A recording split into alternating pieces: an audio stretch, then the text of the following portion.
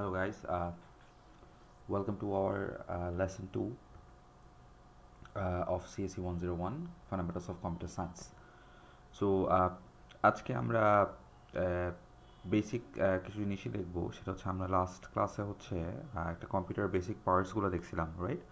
So আমরা এখন বিভিন্ন পার্টের একটু ডিটেলসে যাব, অলরাইট? তবে this is not very hard thing. Let's start. You will understand. This is pretty easy. Okay. So আজকে আমাদের পড়ার বিষয় যেটা সেটা হচ্ছে the shapes of computers today. So আমরা কী ফরম্যাটে বিভিন্ন কম্পিউটার দেখতে পারি, বিভিন্ন টাইপের কম্পিউটার দেখতে পারি, বিভিন্ন ইউজের জন্য বিভিন্ন কম্পিউটার আমরা ইউজ করি, সেগুলো সম্বন্ধে একটু দেখবো, alright? Okay, so let's start. So আমরা সাধারণত যে কম্পিউটারগুলোকে দেখি অথবা বিভিন্ন পারপাসের জন্য আমরা যে কম্পিউটারগুলোকে ইউজ করি তাদের মধ্যে কমন টাইপস হচ্ছে এই 5 ধরনের। The first one is super computers, the second one is mainframe computers, the third one is minicomputers, the fourth one is workstations, the fifth one is microcomputers or personal computers. So সবগুলো সম্বন্ধে আগে একটু overview দিয়ে নিই and then we will see it in details. So super computers আমরা সেই কম্পিউটারগুলোকে বলি যেগুলা অনেক বেশি পরিমাণ কাজ একবারে করতে পারে। সো সুপার কম্পিউটারের মজার বিষয় হচ্ছে সুপার কম্পিউটারের সাইজ অনেক বড়। আমরা যেমন হচ্ছে একটা ডেস্কটপ পিসি দেখি অথবা একটা ল্যাপটপ দেখি, ল্যাপটপ অথবা ডেস্কটপ পিসি কম্পারেটিভলি ছোট, ওয়ারাজ একটা সুপার কম্পিউটার স্টোর করার জন্য maybe you would need 2 or 3 rooms maybe. Okay, so একটা সুপার কম্পিউটারের সাইজ অনেক বড় হয় এবং মজার বিষয় একটা সুপার কম্পিউটার অনেক বেশি ভলিউমে ক্যালকুলেশন করতে পারে। ওকে, সো সুপার কম্পিউটার আমাদের দরকার হয় খুবই রেয়ার কেসে, আমাদের যখন হচ্ছে আমরা খুব বড় কোনো প্রবলেম নিয়ে কাজ করতেছি অথবা হচ্ছে কোনো ইন্ডাস্ট্রি তাদের কোনো রিসার্চের কাজ করছে, তখন আমরা সাধারণত সুপার কম্পিউটার ইউজ করি। সাধারণত আমরা সুপার কম্পিউটার খুব একটা ইউজ করি না। Alright, okay. The second one is called a mainframe computer. So আমরা সাধারণত আমরা যেই ডেস্কটপ পিসিটা ইউজ করি অথবা ল্যাপটপটা ইউজ করি, মজার বিষয় সেখানে অ্যাট এ টাইম একজন ইউজারই লগড ইন অবস্থায় থাকতে পারে, রাইট? সো একজন ইউজারই একটা মোবাইল ইউজ করে অথবা একটা ল্যাপটপ ইউজ করে অথবা একটা ডেস্কটপ পিসি ইউজ করে, one user at a time. Mainframe কম্পিউটারের আইডিয়া যেটা ছিল সেটা হচ্ছে multiple user can interact or multiple user can communicate at the same time. So একটা কম্পিউটারই বাট এটা চালাইতে পারবে একসাথে বেশ অনেকজন ইউজার, টিপিক্যালি 100 থেকে 1000 পর্যন্ত ইউজার। ওকে, সো মেইনফ্রেম কম্পিউটার আমরা সাধারণত ইউজ করতাম বড় বড় আপনার ইন্ডাস্ট্রি অথবা বড় কোনো গার্মেন্টস অথবা বড় কোনো অর্গানাইজেশনে, যেখানে আমার একটা খুব পাওয়ারফুল কম্পিউটার থাকতো এবং সেই পাওয়ারফুল কম্পিউটারে অনেকজন ইউজার একসাথে ইন্টারাক্ট করতো। ওকে, সো আমরা সাধারণত এখন মেইনফ্রেম কম্পিউটারে ওরকম আইডিয়া দেখি না, তবুও হচ্ছে আমাদের যেমন ফর এক্সাম্পল আমাদের যে সার্ভার গুলা থাকে সেই সার্ভারগুলোতে কিন্তু মজার বিষয় একই সাথে অনেক ইউজার কানেক্টেড থাকে, তাই না? যেমন ফর এক্সাম্পল আমরা যখন ইন্টারনেটে কানেক্টেড হই সবাই কিন্তু একটা সার্ভারে গিয়েই কানেক্টেড হচ্ছি, right? So that's kind of like an example of a mainframe computer, যেখানে একটা কম্পিউটারের ইউজার অনেক মানুষ। ওকে, the third type is called minicomputers. Minicomputers is exactly like mainframe computers, just এটার ভলিউম একটু ছোট, নাম্বার অফ ইউজার একটু কম। So for example mainframe computer যদি 100 থেকে 1000 জন ইউজার পর্যন্ত ইউজ করতে পারে, মিনি কম্পিউটার্স ইউজ করতে পারে মেবি 10 থেকে 100 জন, কাইন্ড অফ লাইক দ্যাট। আচ্ছা, the fourth one is called ওয়ার্কস্টেশনস। ওয়ার্কস্টেশনস হচ্ছে special type of single user computers যেটা একটু বড় ভলিউমের কাজ করতে পারে। সো সাধারণত আমরা ধরেন একটু বড় ভলিউমের, ধরেন গ্রাফিক ডিজাইনের কাজ করতেছি অথবা ভিডিও এডিটিংয়ের কাজ করতেছি, তখন আমরা যে কম্পিউটারগুলোকে ইউজ করি সেগুলোকে আমরা ওয়ার্ক স্টেশনস বলি। যেগুলো কম্পারেটিভলি একটু দাম বেশি এবং যেখানে আমরা একটু স্পেশালাইজড হার্ডওয়্যার ইউজ করি সেটাকে আমরা বলি হচ্ছে work stations. The fifth one is called মাইক্রোকম্পিউটার্স or personal computer, যেটা আমরা আমাদের প্রতিদিনকার জীবনে ইউজ করি সেগুলোকে আমরা বলি হচ্ছে মাইক্রোকম্পিউটার্স। যেমন একটা ডেস্কটপ পিসি অথবা একটা ল্যাপটপ অথবা আমাদের হাতের মোবাইল ফোন যেটা, all are microcomputers or personal computers. Alright? Okay, so আমরা একটু সামনে দেখি যে আমাদের এই বিভিন্ন টাইপের কম্পিউটার আমরা একটু একটু ডিটেলস দেখব এবং যদি পারি কিছু রেলেভেন্ট ছবি অথবা ইমেজও দেখব এগুলার। Alright, so the first one is called super computers. So super কম্পিউটার্সের যদি একটু ডেফিনেশন দিতে চাই, super computers are the most powerful computers and they are used for problems recurring very complex calculations. So super computer সাধারণত হচ্ছে খুবই complex ক্যালকুলেশনের জন্য use করা হয়, পার্সোনাল কাজের জন্য ইউজ করা হয় না। সমস্যা যেটা সেটা হচ্ছে সুপার কম্পিউটারের খরচ অনেক বেশি, অনেক অনেক খরচ। তো ফর এক্সাম্পল একটা নর্মাল ল্যাপটপ যদি 50,000 টাকা হয়, মেবি একটা সুপার কম্পিউটারের দাম 5 লক্ষ টাকা, সরি 5 লক্ষ কম বলছি, 5 কোটি টাকা maybe, kind of like that. Because of their size and expense, supercomputers are relatively rare, very rare. And supercomputers are generally used by universities, government agencies, and large businesses. Right? So আমরা সাধারণত এটা সাধারণ মানুষের কাছে দেখি না। So এখানে একটা ছোট্ট ছবি আছে, this is a crate T90 supercomputer. এটা একটা one type of supercomputer. Okay, so supercomputer এরকম আরও বেশ কয়েক ধরনের আছে। রিসেন্টলি জাপানের একটা সুপার কম্পিউটার আছে যেটা আগের সব ধরনের সুপার কম্পিউটারের কম্পিটিশনকে বিট করছে। আমি জানি না এটার নাম আপনারা শুনছেন কিনা, ফুগুইয়া নাম সেই কম্পিউটারটার। যাই হোক, সুপার কম্পিউটার আমরা সাধারণত খুব কমপ্লেক্স ক্যালকুলেশনে এবং বড় অর্গানাইজেশনে, রিসার্চ অর্গানাইজেশনে টু বি এক্স্যাক্ট, ইউজ করি। Alright, so let's move on. আমাদের সেকেন্ড টাইপ অফ কম্পিউটার ছিল হচ্ছে main frame computers. So main frame কম্পিউটার্সের মজা হচ্ছে যে মেইন ফ্রেম কম্পিউটার একটাই কম্পিউটার, বাট এখানে একসাথে hundreds or thousands of user কাজ করতে পারে।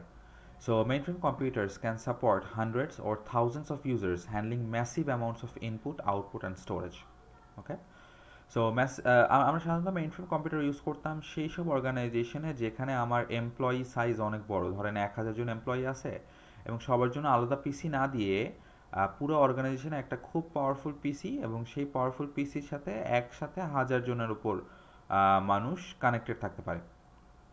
এবং আমরা সেই সব কেস এখানে ইউজ করি যেখানে একই ডাটা, একদম এক্স্যাক্টলি একই ডাটা বিভিন্ন মানুষ সেম অর্গানাইজেশনের ইউজ করতে চায়, তখন যেহেতু তাদের মধ্যে ডাটা শেয়ার করা প্রয়োজন, সো দ্যাটস ওয়াই সাধারণত আমরা একটা কম্পিউটার ইউজ করি। So mainframe computers are used in large organizations where many users need access to share data and programs. Okay, আচ্ছা, so mainframes are also called as e-commerce servers handling transactions over the internet. So আমরা যে ধরনের e-commerce যেই ওয়েবসাইটগুলো দেখি, e commerce যে সার্ভারগুলো দেখি, সেগুলো kind of like a main frame computer. ওকে, যারা একই সাথে প্রচুর ইউজারকে ফ্যাসিলিটেট করতে পারে। সো আমরা একটা ছবি দেখি, ইউ উইল আন্ডারস্ট্যান্ড। সো এই পেছনে গ্লাস ডোরের পেছনে যে কম্পিউটারটা আছে সেটা হচ্ছে আমার মেইন ফ্রেম কম্পিউটার। মজার বিষয়, সবার ডেস্কের সামনে দেখবেন একটা করে মনিটর আছে, কোনো সিপিইউ নাই, রাইট? কোনো সিপিইউ নাই। এই সিপিইউটা হচ্ছে সবার সিপিইউ হচ্ছে এখানে, মজার বিষয়, এবং একসাথে কানেক্টেড, এবং সবাই শুধুমাত্র এটার সাথে ইন্টারাক্ট করতেছে through a keyboard and through a monitor. Okay, so আমরা এই কিবোর্ড এবং মনিটরকে আলাদা একটা নামে ডাকি, কল্ড টার্মিনাল। ওকে, কিবোর্ড এবং মনিটরকে আমরা আলাদা একটা নামে ডাকি, কল্ড টার্মিনাল। সো সবাই জাস্ট বিভিন্ন টার্মিনাল দিয়ে এই কম্পিউটারের সাথে কানেক্ট করতেছে এবং সবার জন্য তখন আলাদা সিপিইউ প্রয়োজন নাই। এই হচ্ছে মেইন ফ্রেম কম্পিউটারের সুবিধা। একটা কম্পিউটার দিয়ে আমি অনেক ইউজারকে একই সাথে কানেক্ট করতে পারি। But again the problem is একটা মেইন ফ্রেম কম্পিউটারের দাম অনেক বেশি। ওকে, সো লেটস মুভ অন। আমরা থার্ড যে টাইপটা দেখছিলাম সেটা হচ্ছে mini computers. Mini computers R exactly like main frame. So mini computers are smaller than mainframes but larger than microcomputers. Mini computers usually have multiple terminals, এবং many computers may be used as network servers and internet servers. So almost like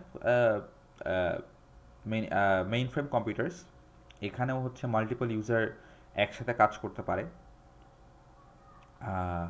এবং আমরা সাধারণত mini কম্পিউটার্সকে network server অথবা internet server হিসেবে use করি। Alright, so এখানে একটা ছোট্ট ছবি দেখতেছি, it's Hewlett Packard classical mini computer, looks like a desktop computer, but এটার সাইজ কম্পারেটিভলি অনেক বড়। ওকে, একটা ডেস্কটপ কম্পিউটারের চেয়ে বেশ 6-7 গুণ বড় অ্যাটলিস্ট।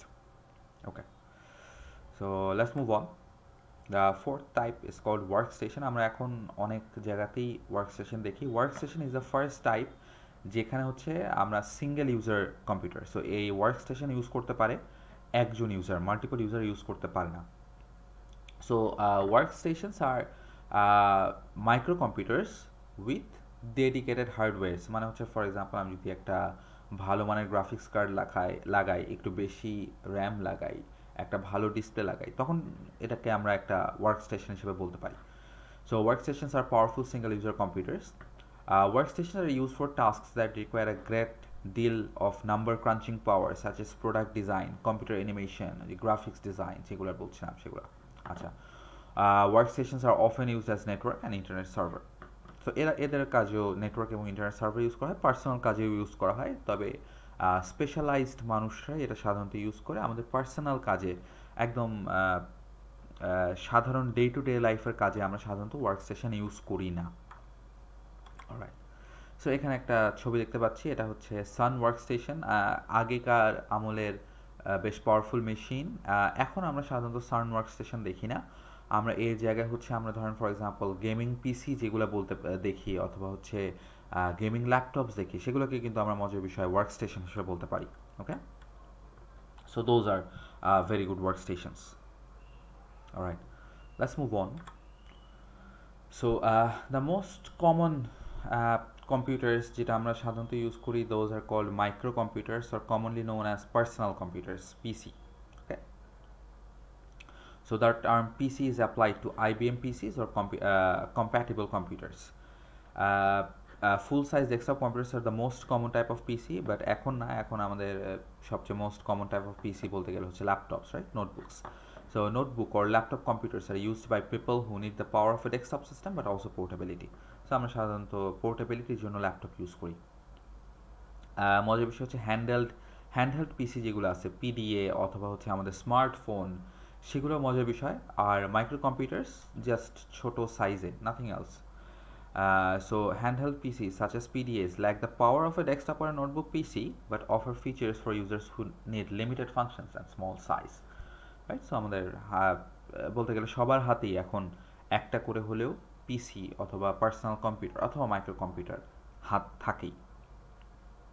রাইট, সো আমরা একটা ছবি দেখি, these are classical PDS, classical handheld পিসিস। তবে এখন আমাদের হাতের যেই স্মার্টফোনটা আছে সেটাও কিন্তু একটা handheld PC. Okay, so let's move on. So আমাদের আজকের লেসনটা কম্পারেটিভলি অনেক ছোট। আমরা এই লেসনে যেগুলো দেখলাম সেটা হচ্ছে 5টা common type of computer system দেখলাম, আমরা বিভিন্ন ইউনিক ফিচার দেখলাম, বিভিন্ন টাইপের কম্পিউটার, সুপার কম্পিউটারের অথবা মেইন ফ্রেম কম্পিউটার অথবা পার্সোনাল কম্পিউটার অথবা মিনি ফ্রেম কম্পিউটারের, এবং হচ্ছে আমরা বিভিন্ন ধরনের কম্পিউটারের মধ্যে ডিফারেন্সিয়েট করতে পারবো, এবং কোন কাজের জন্য কোনটা দরকার হবে সেটা আইডেন্টিফাই করতে পারবো। ফর এক্সাম্পল, আমার যদি গ্রাফিক্স ডিজাইনের জন্য দরকার হয়, which one should I take?